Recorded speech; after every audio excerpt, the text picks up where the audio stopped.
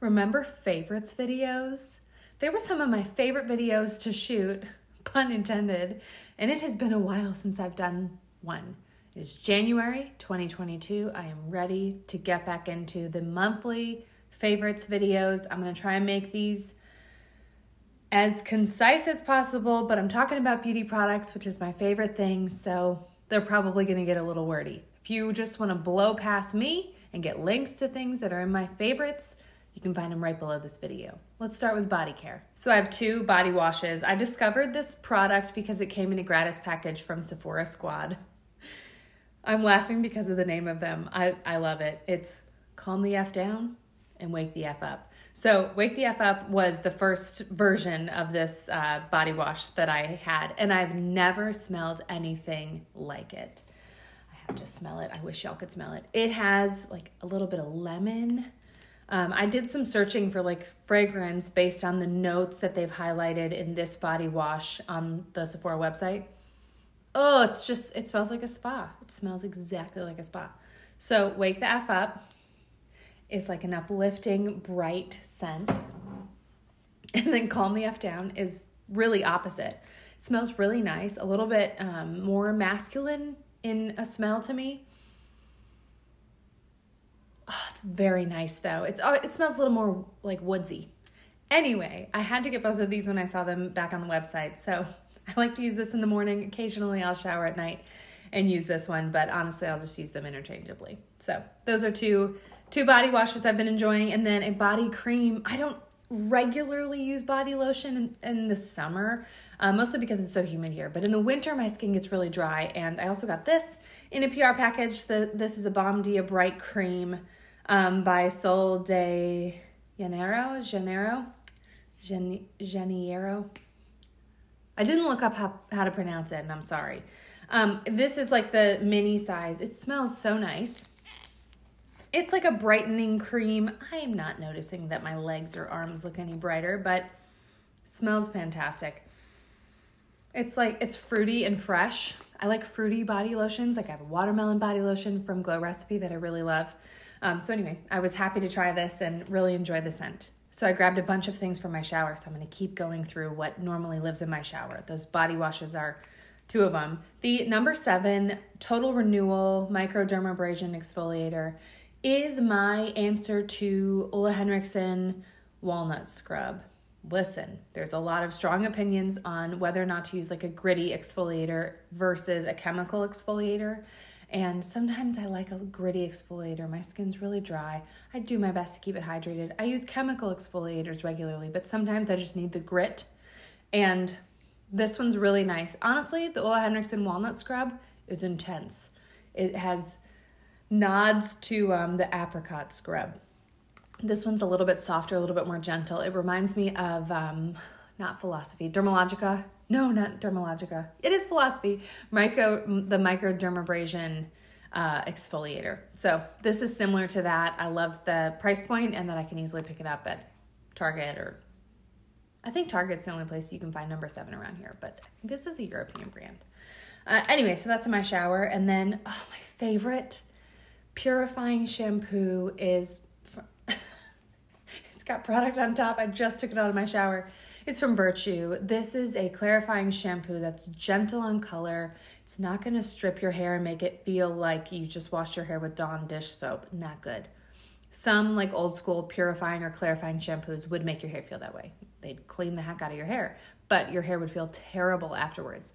This one like answers all of the problems to past clarifying shampoos that were too aggressive, but it's still really effective. Like, I don't know how it works, but I'll use this on like a Sunday or a weekend when I just want to refresh my hair from a week of products, sweat. I have hard water, so this helps like really clean it. Anyway, it's my favorite. Safe for color, gentle on the hair, really effective. The last hair product I want to tell you about, I got the Briogeo Don't Despair Repair. This is a new product from them. I follow them on Instagram, and they've been hyping this up for weeks. And I actually really loved their marketing of it because I was like, what are they making? It's cool. It has a duo pump here where there's 2 different formulas. You can kind of see that. There's 2 colors here. And you pump it, and they come out evenly into your hand. But it is a rice water, protein, and moisture strengthening treatment. Like a deep conditioner, like a hair mask, it has protein to help rebuild the hair, and then also some products in there to moisturize and soften the hair as well. That's the key. Sometimes with protein, you get the strength and the structure and you get no moisture at all. And your hair feels terrible and you're like, wait, was that good for my hair? It works more on the inside and the protein is key, but sometimes you just want like a softening hair mask too. So this one from Briogeo is a nice balance of both of them. The last hair product I want to talk about is a hairspray. This does not live in my shower, but it's the Verb Ghost hairspray. I love Kenra Volume 25 still for a firm hold. If I need my hair to just be still, it's still brushable though. I'm always going to love Kenra. But if you want a more flexible hold hairspray, like we don't have a lot of humidity right now. It's January in Raleigh. So this weightless, like medium flexible coverage, similar to Amika's Fluxus. I like the size of it. I don't know. It's just been a nice hairspray, so I've used it a lot. All right, let's move on to skincare. I tried the new Shani Darden Lactic, I always get it wrong, Lactic Acid Exfoliating Serum. I've been using this for a couple weeks now. Y'all know the Retinol Reform was like my intro to the brand. I saw this on Anna May Groves. Go follow her on Instagram. I saw this on her Instagram stories. And then I got it in a gratis package from Sephora. And I was like, yes, Anna just raved about it. I can't wait to try it. I tried it, fell in love.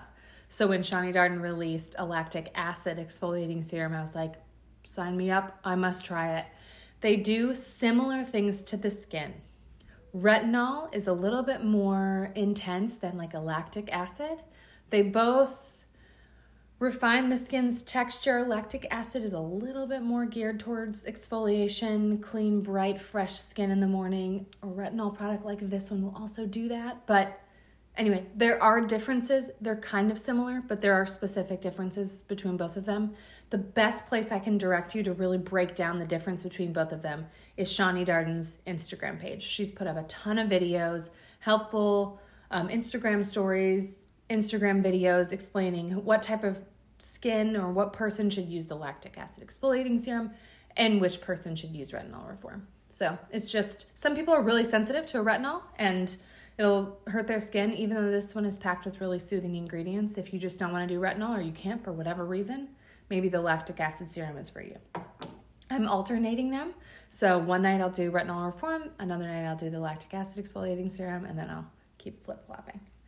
A skincare product that I've discovered and loved for the past few months is this SkinCeuticals Triple Lipid Restore. I don't know what the 242 is, but it's there on the end. My esthetician, Sheila, recommended this to me, and I've been testing and trying different moisturizers over the years. I have some that I've used, like Fresh Lotus Youth Preserve with Super 7 Complex from Fresh. I used for years and years. I used a Bobbi Brown moisturizer for years. Laneige made a glow. Is it Laneige that made the glow like vitamin C cream? So I've used a lot of moisturizers and I have dry, sensitive skin. So sometimes changing up a lot of products disturbs my skin. It's just kind of the nature of what I do here. The one product that truly felt like it healed my skin was this moisturizer, Triple Lipid Restore. It is rich and thick. It soothes my skin. It feels heavy, but I like that. I haven't used this in the dead of summer yet. I started using it in the fall, and it is January now. So I may have to pivot another direction because it is that thick and hydrating come like July or August. But for right now, it is a lifesaver. I got my mom on it. It is very good. So if you have dry, sensitive skin that like will get irritated if you look at it wrong, the Triple Lipid Restore might be a good option for you. Speaking of Fresh, they have a new Fresh Sugar Lip Treatment. It's the Citrus Rush. I love these. This is no color. It smells like lemon. But I love having these in my bag. Honestly, it's something that I can use. I can let my kids use it too because there's no color on it. I have plenty of lipsticks in my bag, but when my son Luke is like, Mom, my lips are chapped, I'm like, here. So you don't have to put on bright red lipstick. So anyway, I just always love these. They have some with a color to them and then they have some without. So this one obviously has no color, but it smells really great. A few makeup products I want to tell you about are some glow enhancing products. This is the Armani, I always get the name wrong, Fluid Sheer Glow Enhancer. I have shade 2. There's like 4 or 5 shades of this, maybe 6, but there's not a lot.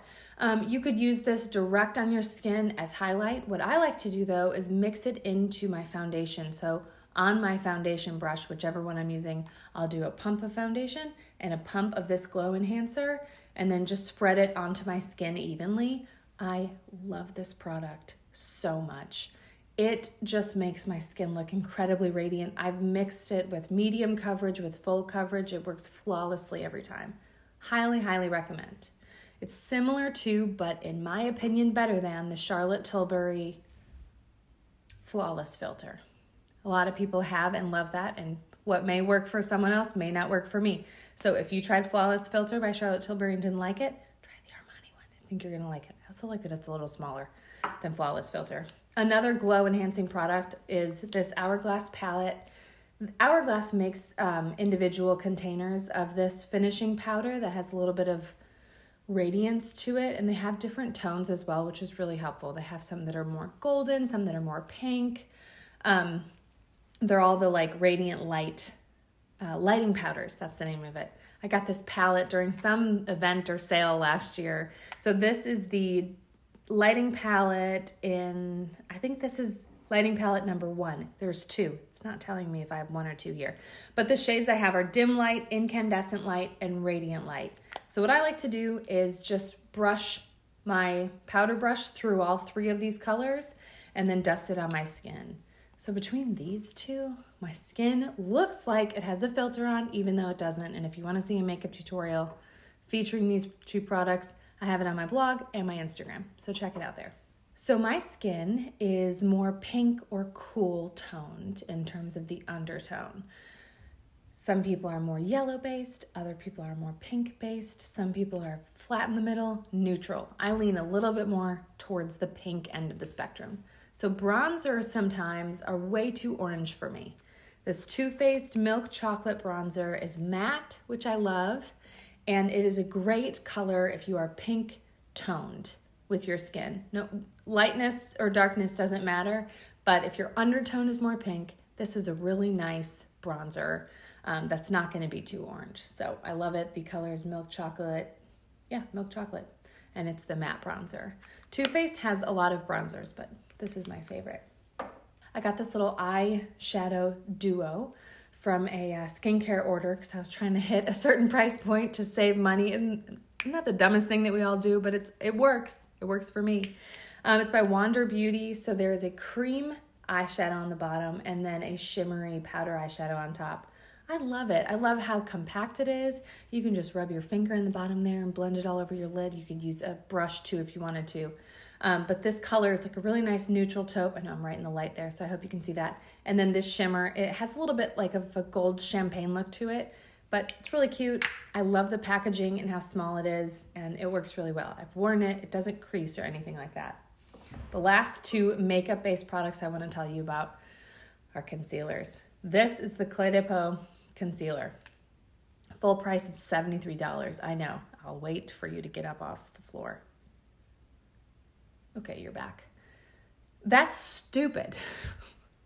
I did buy it on sale, but the people that love this product rave about it. They say they'll never buy another concealer again. It does amazing things. So me, beauty blogger, I have to try it. I have to.